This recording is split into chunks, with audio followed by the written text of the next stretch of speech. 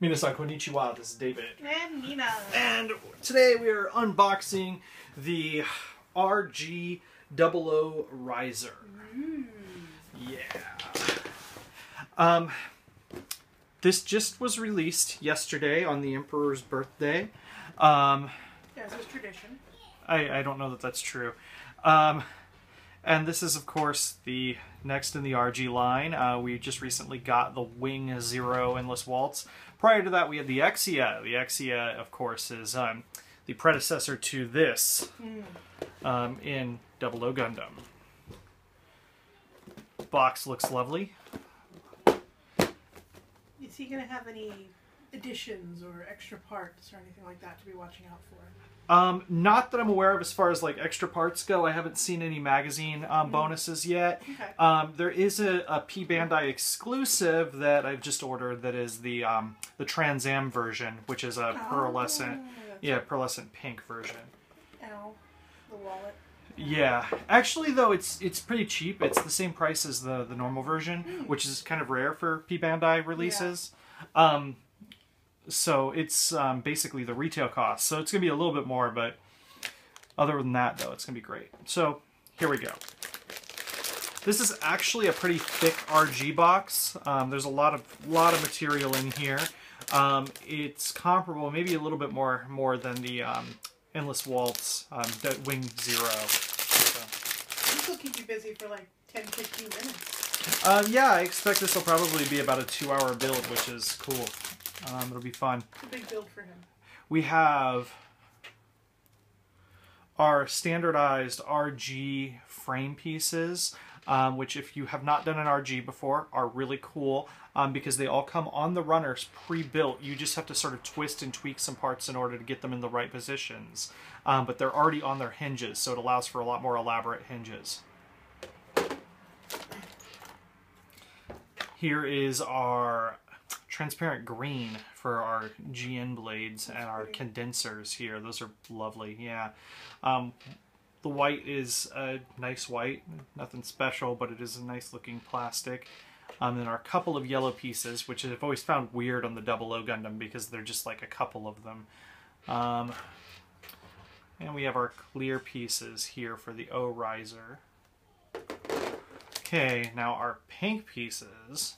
These are our GN swords, our little tiny ones, and then our gigantic GN sword, which, coming from the MG version of this kit, is a little weird because they don't seem that big, but they're going to seem big in comparison to that little RG. Our orange top for the O Riser, our beam sabers, and then our reds. Oh, and a little tiny transparent red piece for the face. And the RGs are what scale? 1/144. Oh, okay. They're just like an HG.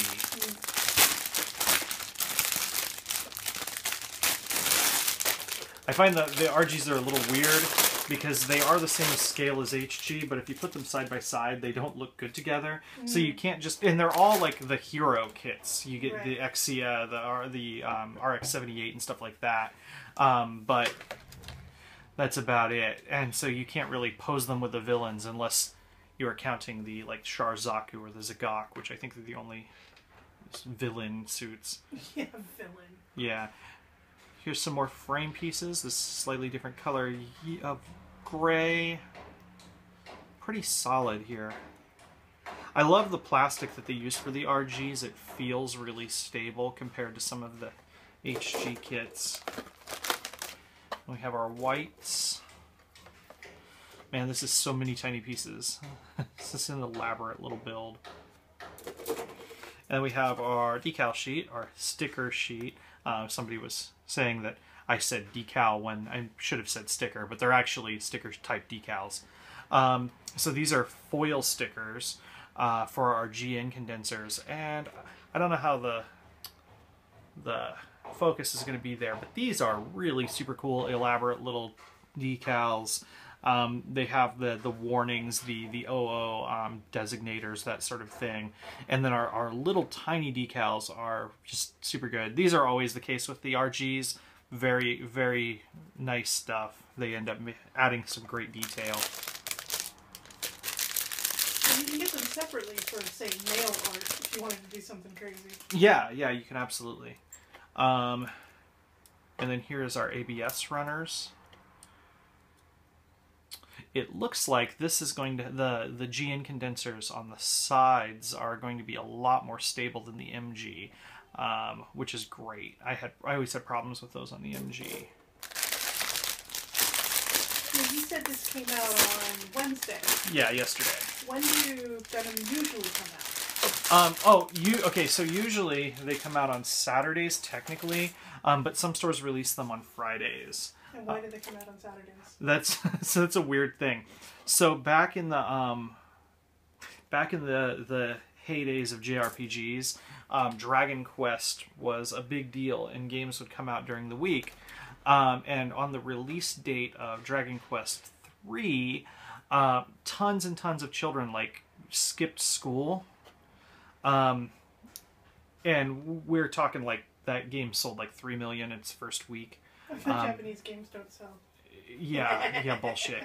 Yeah, so it sold 3 million its first week. It was a really big seller, but a lot of kids skipped school. So the Japanese government was discussing changing release dates by hard law and saying, okay, you have to release them on the weekend because we don't want delinquency. And so a lot of the major manufacturers, your Enixes, they decided, hey, we'll just shift our release dates to Saturday manually so you don't have to regulate it. And so Bandai does the same thing with Gunpla. They're usually slated for Saturday release, but RG kits are oftentimes for Wednesday release because they are geared towards adults, not towards children. So it's not expected a high school student is going to pick up an RG? Yeah, it's not considered a child release. Is that reflected in the price?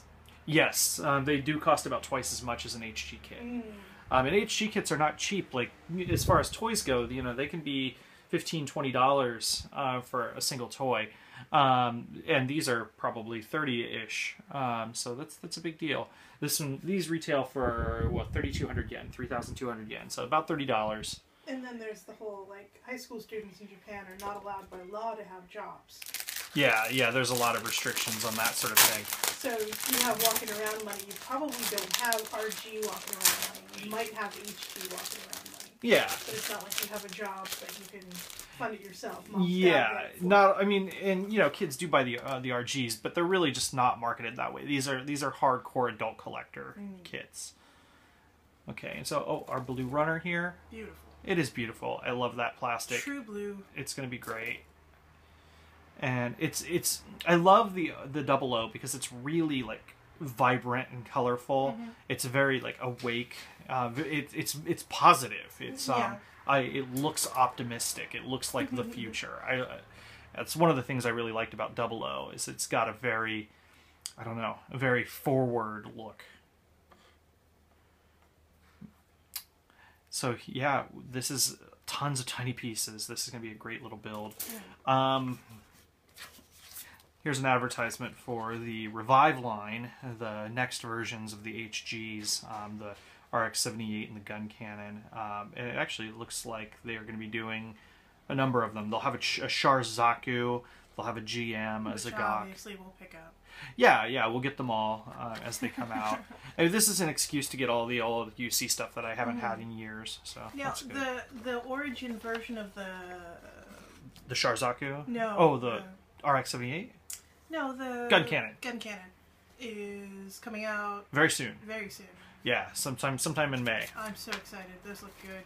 Yeah, they do. And that's kind of cool because we're going to be getting multiple UC lines this year. We're going to be getting the Revive line, and then we're also going to be getting the Origin line, and they're just completely starkly different. The Revive line is very cartoony. They look anime, whereas the Origin line are very serious, very stark. Yeah.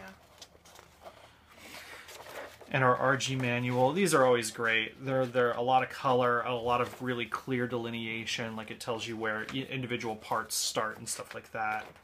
And it shows you these interesting CG graphic versions of things. Oh, and the CGs are in color here as they're completed. If you're a big fan of how sausage is made, I figure these are like magazines for you, you know. Oh yeah. These are really nice. And then it shows you the way that the GN condensers can be slid around to reconfigure on the kit.